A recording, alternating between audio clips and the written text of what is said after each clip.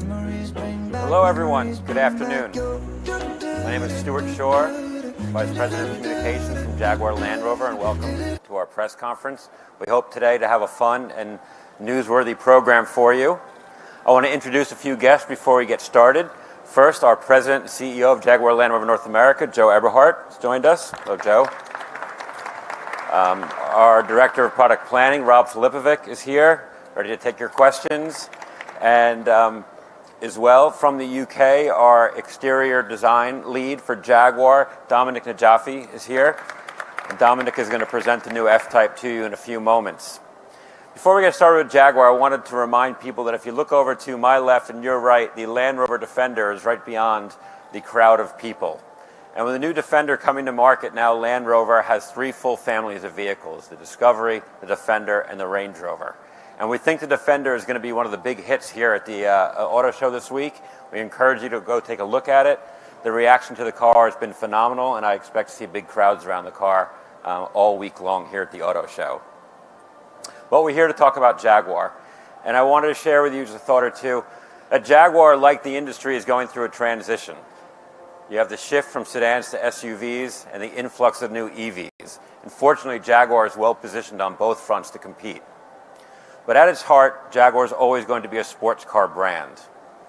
And we're really pleased to be able to share with you today the US debut of the new F-Type, the modern, iconic heart of the Jaguar brand. Let's take a look.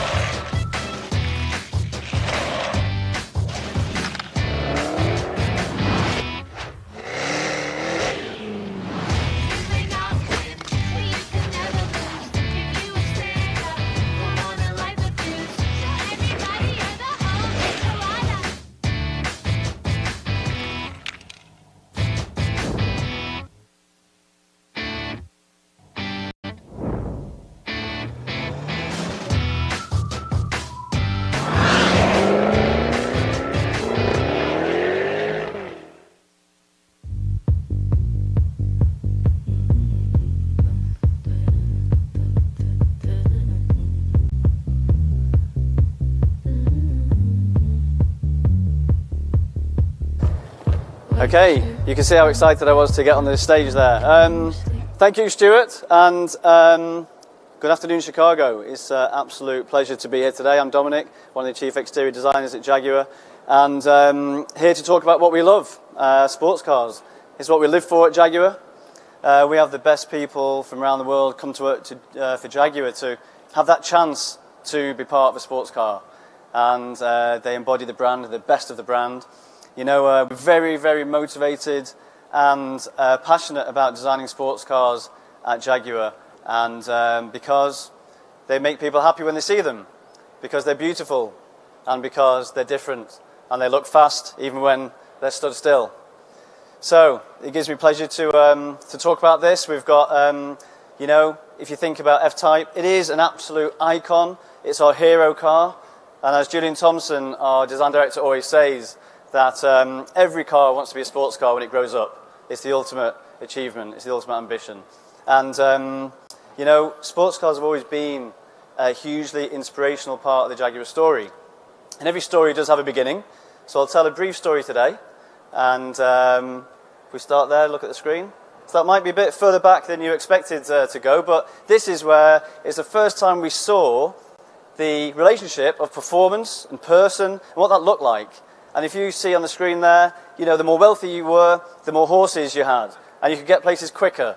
And so the proportion, the image of the long bonnet and the cabriolet harnessing that power was born. And of course, all the best Jaguars had this very prestige proportion. See some examples here in these graphics. You know, it's all about, as well, making the car look like it's been designed at a moment of inspiration with a few swooping lines. And that's totally inspired the very dramatic proportion you see in front of you on F-Type. Okay, so Detailing as well. Detailing can really add character, can add personality to a car. And, you know, we've got some E-Type details sketched there. If people notice how we've been inspired by those in subtle ways, that's great. That just gives the car a little bit more of a special feeling and a bit more personality. So, the new car then, let's talk about it in a bit more detail. First of all, we wanted to make the front end presence even more commanding, even more progressive and dramatic. So how have we done that? We've got a completely new front end and bonnet. The lamps are very, very slim. I think the slimmest lamps in production. And actually, they've got pixel LED technology now. Okay, so you can see very closely these little modules in the lamp. They're like 4 blocks of ice, very precise. And on screen, you can see as well, shining through the signature is this monogram pattern. And this pattern you'll see throughout the car, on the tail lamp and the interior as well, was derived by the Jaguar Heritage logo pattern here. The logo was deconstructed and made this, what we're calling this trademark signature pattern you'll see throughout the car. So, back to the front, the grille is larger, it's deeper, and the bezel is bolder. You'll see another detail on the bottom there, the F-Type script is embossed into the bezel. That's a bit like how you get jewellery engraved, gives that sense of quality. The mesh is completely new, with a bold hexagon shape, and another detail really is the way it's gloss black and satin black combined, which just gives that real material layering. I'll talk about detail a lot because we've put a lot of effort into making sure the closer you get to the car, the more time you spend with it, the more you see, the more there is to surprise you, delight you, and more intrigue there is to that. And the bumper here and the lower corners, you've got these really beautiful air intakes inspired by aircraft design. And from the front view, the way the lamp signature and that wing line up just gives the car real balance on the front end. It's a really strong and powerful front. We're very, very pleased with it.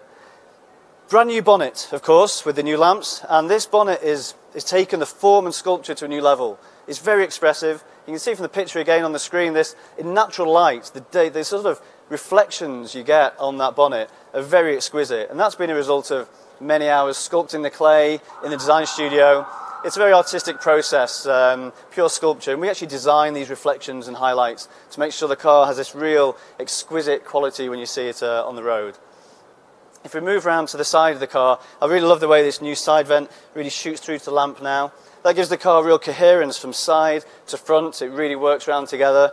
And also, the side vent itself doing that really accentuates, again, this length of the bonnet that's synonymous with those early Jaguars I just spoke about. In detail again, and you can see from the screen, there's a mesh pattern in this vent that's the same as the bonnet vent as well. So when you approach the car to get in, you see this link, this consistency. You know, we've worked very hard to get this kind of real coherent feel. The leaper is presented on the side for the first time. This is a real Jaguar signature, something we're very, very proud of, and you'll see more of it in the future. We really want to embrace that kind of signature, make it feel very, very special. So as we keep going round, again, really famous, the F-Type is famous for these powerful haunches that really give the hard ground-hugging stance. And then the tail lamps, and you can see from the screen again that very slim tail lamps, a bit darker, quite, very technological in their appearance. And again, that monogram pattern shines through. The signature is now a chicane line, and we liken that to almost like it's been designed with one stroke of a calligraphy pen. It has this lovely kind of line weight to it, very, very dynamic. So new wheels as well, of course, and quite a lot of choice of the wheels. You see the rear wheel has this deep dish that's wider at the back. That's like a supercar. That's what supercars do. It just really gives the car, again, just that powerful stance. To the interior, we've done some really nice touches to this interior. So F-Type interior is about driver focus. It's about this cockpit feel, really, envelops you in the experience. And we've improved that experience with better technology. So we've got a new HD 12.3-inch cluster in front of the driver that's interactive, and that really heightens that sense of experience as well. And the craftsmanship on this car, the trim and the craftsmanship are pure Jaguar. Pure Jaguar. The stitching on the seats and on the doors, again, that really presents the monogram pattern. So you see that interior and exterior tying up together. You know, the car has been designed as one. It's this holistic sort of piece of design, designed by people who work closely together and live and breathe it. So we really want you to get that feeling when you come closer to the car. Some of the details as well, very small, but we've got this on the seat buckle here, I invite you to come up later. Please look at the details. It's a Jaguar established script. It just reminds people of the care and attention and also the heritage of the company. This company has been around for a long time and progressing into the future with full motivation. Okay, this interior shows the new Mars Red, which is a very sporty and kind of deep colour. But on the screen as well, you can see the Sienna Tan, which is exquisite. It really injects a kind of exotic warmth to the cockpit. This final shot of the rear, this is the R version on screen. And let's talk performance. You know, this R version now has 575 horsepower. Okay, and it actually has the quick shift transmission from all the learning from the 200 miles per hour Project 8 Jaguar as well. The cars get new suspension knuckles for improved ride comfort. So overall, it's more beautiful, the detailing is better, and it performs better and rides better. It's just enhanced in every single way, and we're very, very excited about it. So, in summary, what can I say? You know, I've been drawing cars since little boy, trying to convince my parents it could be a real job one day. And, you know, to stand here today with the team against this car, it's like, it really is a dream come true. So sports cars is what we live and breathe. They sort of influence everything we do. And I really hope you get that sense of passion and enjoyment that we've had designing the car. So thank you for listening and enjoy your day. Thank you. Thank you. Thank you, Dominic. Next part of our program, I'm sure you all noticed to my left, to your right, the rather elaborate Hot Wheels track we've built here. And it was also featured in the video we showed before. And I think everyone remembers, as young kids, like Dominic mentioned, being an automotive enthusiast and looking forward to maybe a career in it in the future. Most young automotive enthusiasts have played with Hot Wheels cars as a youngster, played with the tracks. And Jaguar is committed to develop the next generation of automotive engineers and automotive enthusiasts. And so we came up with a fun little way to make our contribution. And that is that we're announcing the Jaguar and Hot Wheels Ultimate Track Challenge. We're putting a contest out there for universities and colleges from across North America to compete to build a more complex, more challenging, more record-breaking Hot Wheels track than the one that we've done right here. And for the school that gets selected for the ultimate track, we'll make a donation of $50,000 to their automotive engineering scholarship program, or just engineering scholarship program.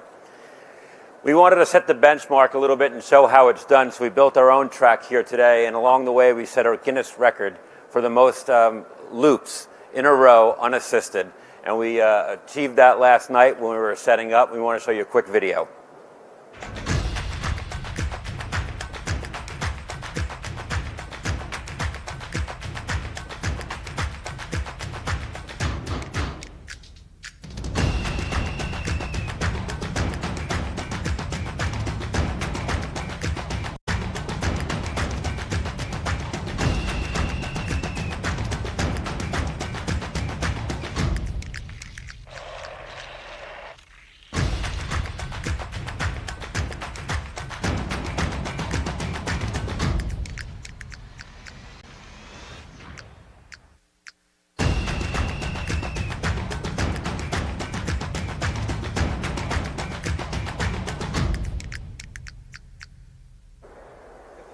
So you can see we're having a little bit of fun at Jaguar, and we want to support others who want to explore their passions for automobiles. So the rules of the Ultimate Track Challenge are fairly simple. University or college engineering program anywhere in the United States and Canada, partner with a local Jaguar retailer in their community, build, design, create their own ultimate track, more complex, more challenging, more loops, faster than the track that we built. Have one Hot Wheels car complete the track without falling off, which I assure you is not easy. Video it, submit it to us. We, along with Hot Wheels and Guinness, will evaluate the results and we'll pick a winner and make a donation of $50,000 to that university scholarship program for engineering students. Now we have some students here today who've already raised their hand to compete in this contest. The Illinois Institute of Technology, a couple of young folks over there, they're down for it. They're going to partner with Jaguar Land Rover Orland Park here in Chicago and be the first group to raise their hand and compete in the project. And we're hoping that other schools and engineering programs across the country want to have a little bit of fun, want to explore their automotive passions, and participate. We'll be releasing the full details of the Ultimate Track Challenge on JaguarUSA.com in the coming days, and we look forward to it. And we now want to ask Mike Zorlock from Hot Wheels and Philip Robertson from Guinness to come on up and just quickly share a little bit of what we experienced yesterday. So Philip, maybe first you just talk about the record that we set. Sure. Thank you, Stuart. Now, my name is Philip Robertson. I'm an official Guinness World Records adjudicator, which means I'm allowed to make sure that the rules of every Guinness World Records title attempt are followed correctly. For this challenge, we needed to make sure that it was a standard Hot Wheels track. It hadn't been modified in any way. None of the tracks had been shortened or adapted. It is pretty much out of the box standard Hot Wheels track. It had to be a standard Hot Wheels car. It was a beautiful piece of engineering to make it all come together. But the most important part of the entire challenge was the title, which is the most loop the loops achieved under no power other than gravity. So you'll see speed boosters around the rest of the track. That part isn't necessarily the Guinness World Records part of the actual challenge. The challenge itself is gravity. So as you can see at the start of the track, there's an incline which has got 7 loops on it. The car has to pass all of those 7 loops without falling off. And I can assure you, Mike's going to explain how he did it, because I still am slightly baffled at how he achieved it.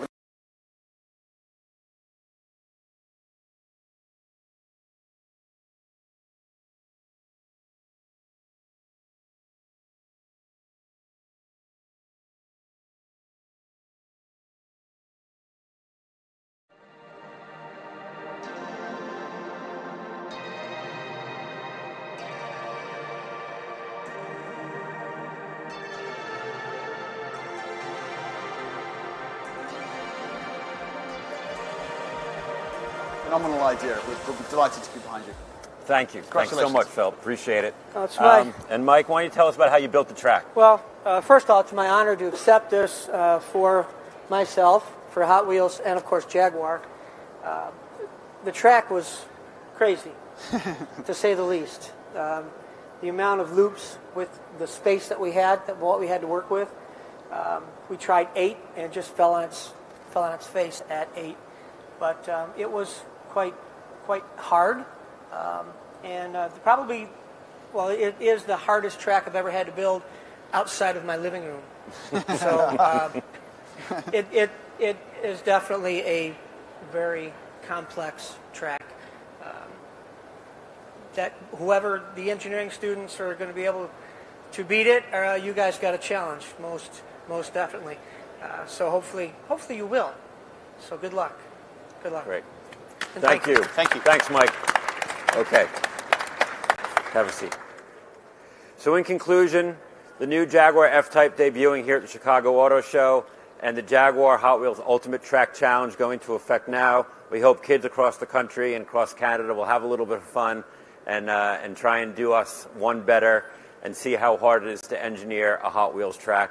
With that, I invite you guys to come on up, take a look at the car, ask our executives and colleagues some questions, and play with our Hot Wheels. Thank you.